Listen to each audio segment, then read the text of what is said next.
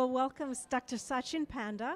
That was a phenomenal speech, and at TED Talk, you've got some very innovative concepts about blue light and our circadian rhythm. In a nutshell, what do you hope that people will take home from this talk? Well, there are two things people will take home. One is they will pay attention to how much light they're getting, so hopefully they will spend a little bit more time outside during the day. And that's a great way to reduce depression and perk up our mood, and also at the same time get a little bit of exercise. At the night time, they will also be paying attention to bright light. So for example, they may be dimming down light in their kitchen, living room, or in the bedroom. At the same time, they even think about changing the light bulbs or putting dimmer switches throughout the home. So a number of different accommodations that anyone can do even right now before all of this scientific implementation in the hospital settings and the daycare and school settings you mentioned. Yeah, so for example, in hospitals, if you're going to a hospital or your loved one is in the hospital, you can even think of having a simple eye patch, sleeping mask, so that this person can sleep, at least get some sleep. At the same time, you can also think of having a hospital room that has a window so that the person can get much better daylight during the daytime. So these are many things in many different ways that we can implement this. Even for schools, now we can think of how to have larger windows and maybe let kids go play outside a little bit longer instead of sticking them into this club and then the other clubs that they spend more time. It's striking, as you say, larger windows. I realize that there are implications for architecture, there are urban planning, there's implications for all sorts of systems. What would you hope 5 to 10 years out from this research you'd like to see in our world that's different than it is now? Yeah, so we are actually working with architects, lighting engineers, and also organizations that set the buildings guidelines.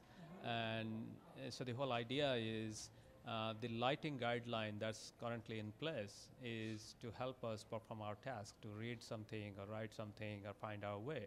But it's never designed to improve health.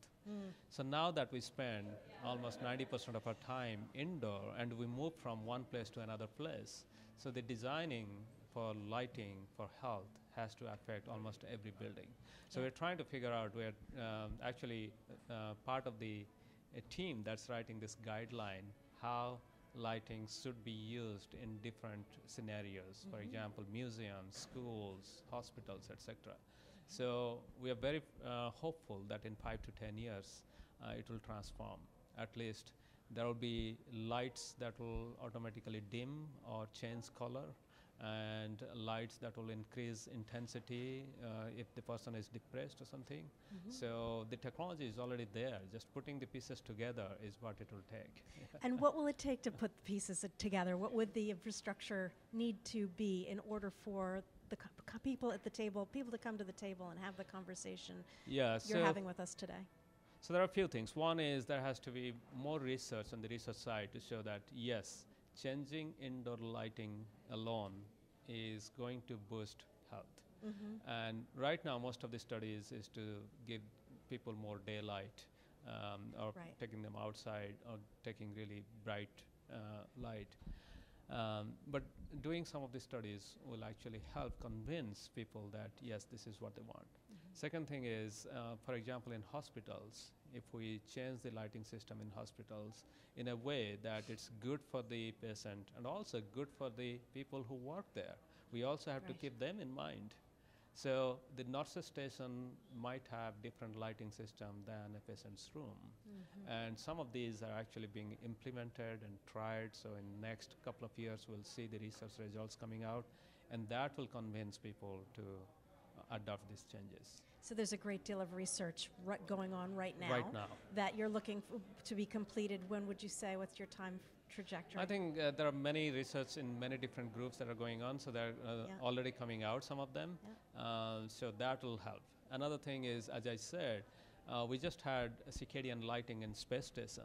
And if the astronauts say that they're actually feeling better, they're sleeping better, because there are so many technologies that were first tried in the International Space Station, and then we adopted them. So similarly, some of these have to come from, have to trickle down, Yep. and some other stuff has to kind of rise up. Yep. And we're kind of at the right moment and the right time, because at the same time, if you think about it, for the first time in human history, we have the ability to change the quantity and quality of light from our light bulb, and we haven't used it creatively. So lighting companies are craving to use it creatively and to add values to light so that we can adopt them. So I think all these market forces, research, and health education are coming together to make this happen. I think about the number of people walking around with Fitbits right now, Yeah. and you talked about that being an archaic Yeah. tool to regulate our well-being. What would you imagine as the new best technological advance when it comes to circadian rhythm management? Yeah, so for example, right now we have watches that are sensing our blood pressure, heart rate, surface temperature, our body surface temperature. So just adds a light sensors to it. And then another thing is we are not analyzing data to look at the circadian pattern. We are just saying, okay, my heart rate is X or Y, but we are not looking at how that heart rate changes over time throughout the day and night.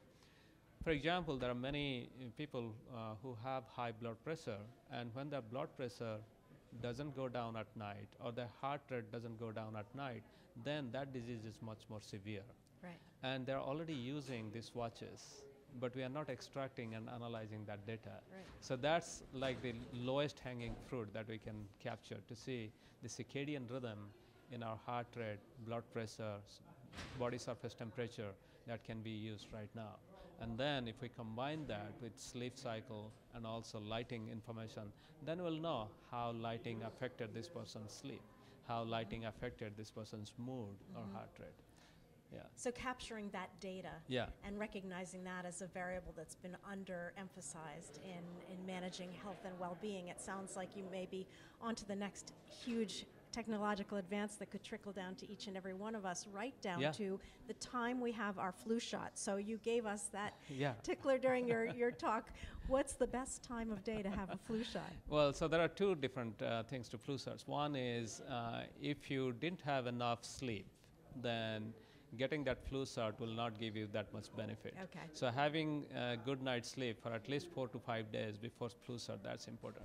And second is people who take the flu shots in the morning are likely to have much better titer or much better protective function of the flu shot than Okay. people who take late in the afternoon. Okay, so you heard it here first. Get your flu shot in the morning.